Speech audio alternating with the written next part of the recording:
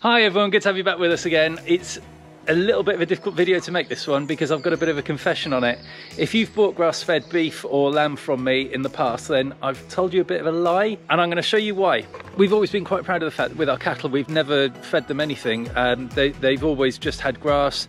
They do have mineral buckets in with them so that they can get vitamins and minerals and trace elements and stuff. There's no feed value to that at all. It's literally just a mineral bucket. So we've always fed everything, and we've always sold everything as being grass-fed. But grass-fed is a bit of a lie, because there aren't many fields that only have grass in them, and if there are, then they'll have been sprayed a lot, because that's the only way that you can control everything else that naturally grows in a field. So our beef really is pasture fed, not grass fed, and it's a small difference, but it's important.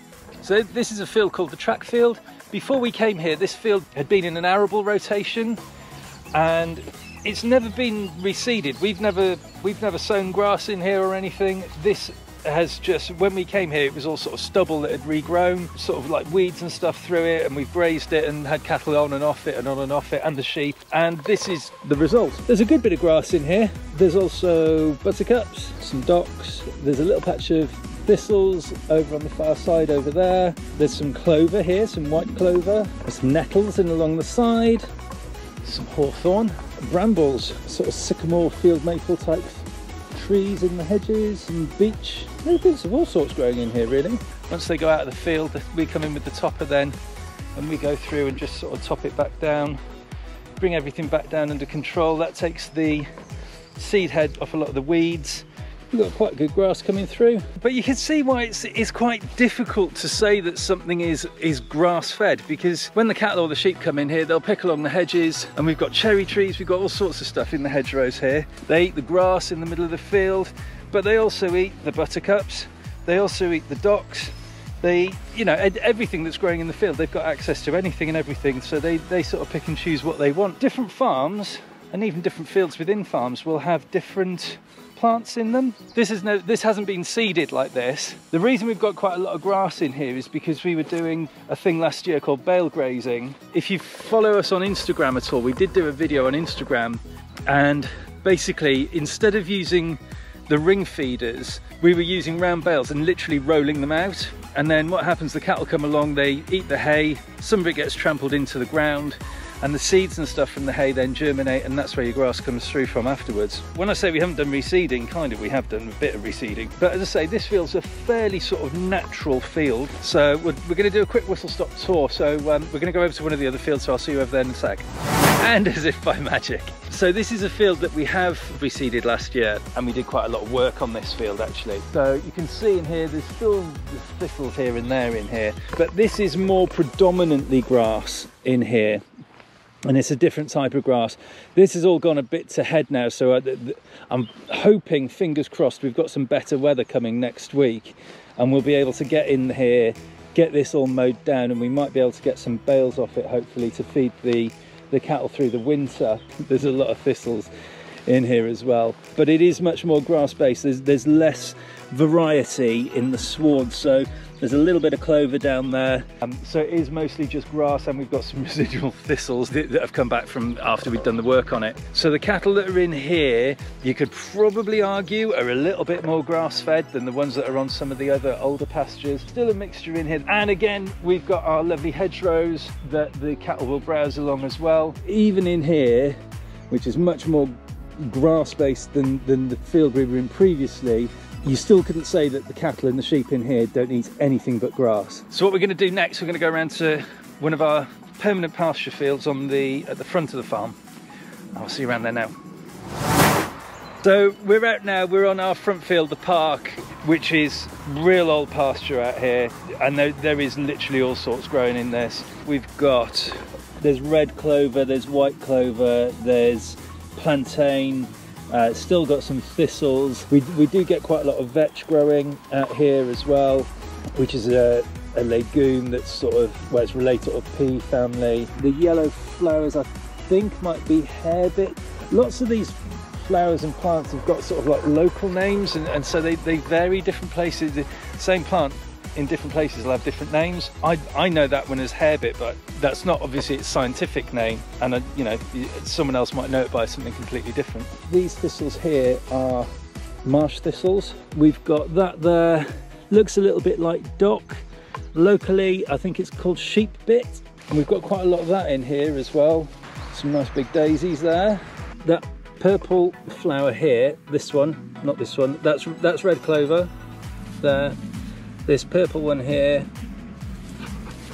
is called self-heal.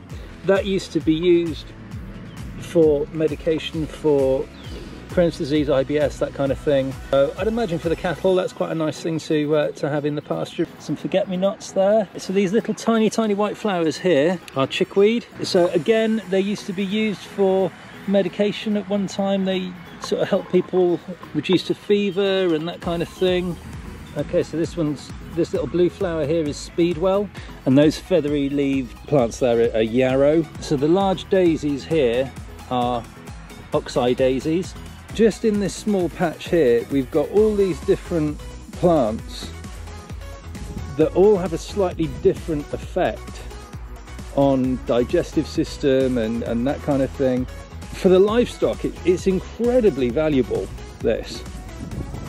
When people are looking to buy beef and lamb and they want something that's being grown responsibly and that's ecologically sound, what they look for is grass-fed beef and grass-fed lamb, because that's what everyone calls it. There's no legal definition of grass-fed beef or grass-fed lamb.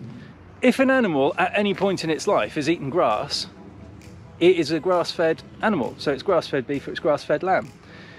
What you need to look out for is pasture-fed, preferably certified pasture-fed. We've been selling grass-fed beef and grass-fed lamb for years, and we've been doing what I consider to be grass-fed beef and grass-fed lamb. It's cattle and it's sheep that have always been on grass. They haven't had any concentrate feed, they just eat what they find in the fields. That to me is grass-fed beef, grass-fed lamb. But because there's not a legal definition for it, it's kind of difficult, because you can't really differentiate yourself from someone else who says that their beef or lamb is grass-fed. And as I say, if it's eaten grass at some point in its life, then yeah, technically it is. It's grass-fed beef, it's grass-fed lamb. So we decided to go for certification with the Pasture Fed Livestock Association.